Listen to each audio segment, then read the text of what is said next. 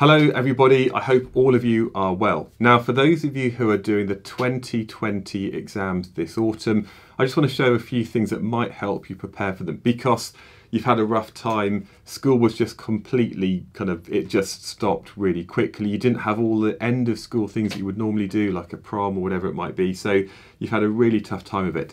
And now when you're doing these exams, you're not in school, in revision classes, having that chance to talk to your teachers. You've probably been left alone for sort of 6, 7, 8 months. Now, I do have some stuff that can help you get through this. If you go to alevelphysicsonline.com, then it means not only do you get the videos that you can find on YouTube, but you can also find the right videos ordered for the exam board that you're doing. Now, from any page now, I've got this bar at the top, which has the main exam boards. Something actually added at the weekend was a page for Edexcel international students. I know a lot of you watching this video are all over the world, and this is for you if you're an international student. You can find the topics in each unit.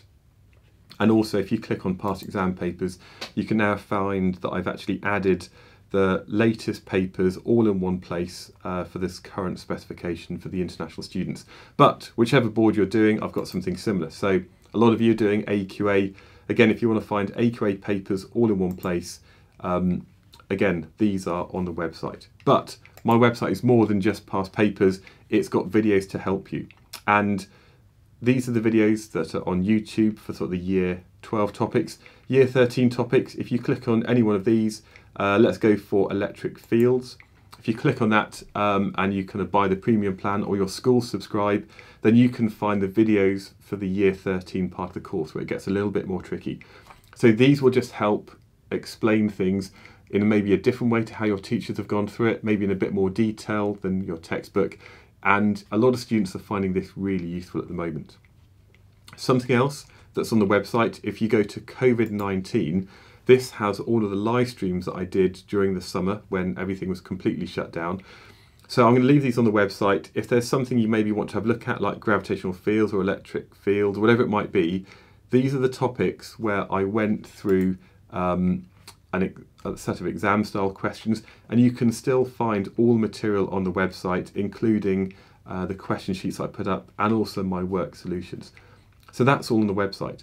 The other thing about the website I just want to show you is if you're wanting to know which videos I've actually made, if you go down to the bottom, well, not only you can see it's actually been recommended by the exam boards and a lot of these big organisations. If you go down to website stuff and go to full video index, then you can find that I've got a list of all the videos that I've made for A-level topics. So a lot of the free ones here, but also there's ones for year 13 topics. So this is the kind of stuff that I've been making videos about. And if you want to watch these videos, all you need to do is simply choose the exam board that you're doing. Let's say you were doing Edexcel. You click on that page and it brings up, for the year 13 content, these pages here where you can click on the title, and then that takes you to the web page that actually has the video on it. So a lot of this will be helping you prepare for your exams in addition to what your teachers have been doing and what I know that you've been doing. So keep updated with stuff I'm doing on YouTube by subscribing if you haven't already done so.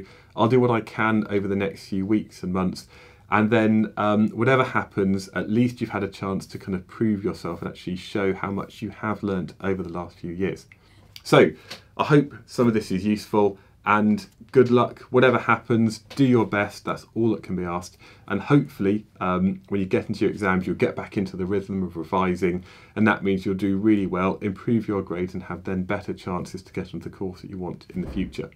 So thanks for watching, and yeah, I'm sure you'll hear a lot of my voice over the next few weeks as you're preparing for your exams. Thank you.